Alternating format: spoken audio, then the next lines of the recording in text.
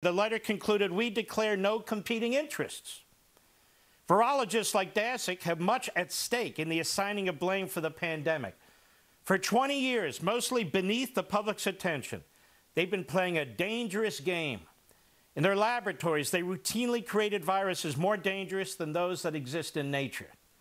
They argued that they could do so safely and that by getting ahead of nature, they could predict and prevent natural spillovers, the crossover of viruses from an animal host to people.